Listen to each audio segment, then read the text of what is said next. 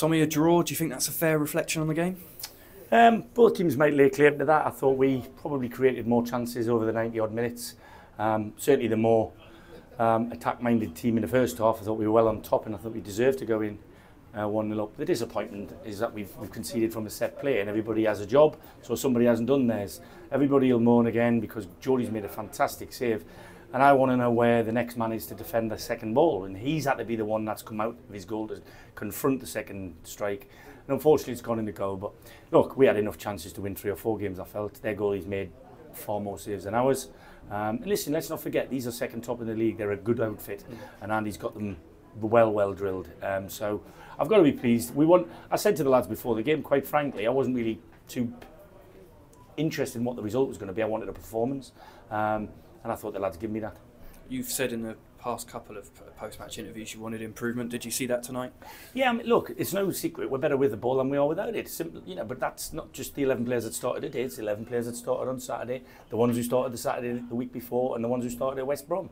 We've got really good technical footballers here, and if they keep listening to me and my staff and working on the things that they're not good at rather than just the things they're good at, then they've got a chance of progressing themselves and us as a group. So I'm frustrated, as you probably can tell, because we've gone in front again and we've not managed to not hold on, because we haven't had to hold on. They've had little spells where you'd expect them to have when they made their changes, but I thought we've handled a very, very important front line really well. We've dominated midfield for long spells and we've made really good chances. So other than scoring more goals, I've got to be happy. We saw Dayan back in the starting 11 and obviously Josh Barrett made his debut off the bench. We're getting those options back and squad depth is coming back, isn't it? Yeah, I mean, look, I kept the youngsters around for quite a long time because of the FA Cup run.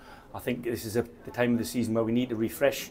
There will be another one coming in. And I just think, you know, your team is only as strong as your bench, really. And when you think about it, I look round and all 5 lads don't weaken the team at all. So I said it on Saturday. Two of the best performers on Saturday were on my bench today. Not because they didn't play well; they were excellent on Saturday. But physically, they needed to have a rest, and it'll be somebody else getting that tug on Saturday. Because just the sheer load that we have and the history of the players that we have at this football club, people like Dejan and Stewart haven't had a lot of football. People moan when I take people off or when I don't take people off, but sometimes it's for their own benefit.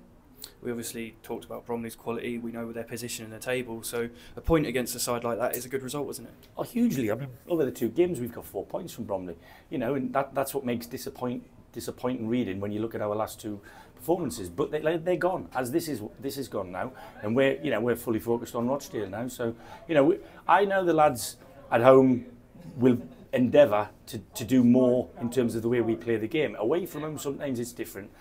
You've got to adapt a little bit more, the surroundings, the pitch, the crowd, everything like that. But so far, so good this season in terms of 95% of the times, I think the performance as well as the results have been correct here at the ABB. Tonight, if I'm being really totally honest, I think we probably just deserve to edge it.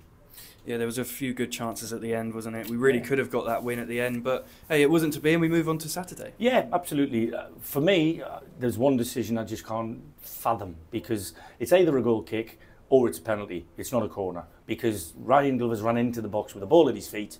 Their lad's gone underneath him. The ball's gone out without anybody touching it. So it's either a foul or it's a goal kick. And to give a corner there, I find that one, it's a cop-out.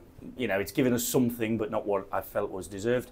And right at the last minute there again, you know, Tyler Frost ran in the box, ball at his feet, and then ends up on the deck. And I'm not sure why he's ended up on the deck, other than the fact the guy tackled him and didn't get the ball. So, yeah, a couple of frustrating things, but their goalkeeper's made a hell of a lot of good saves. Everybody will think Kwame missed that. That was a great tackle and save by the boy Kirk and the goalkeeper, and their goalkeeper deserves a huge pat on the back.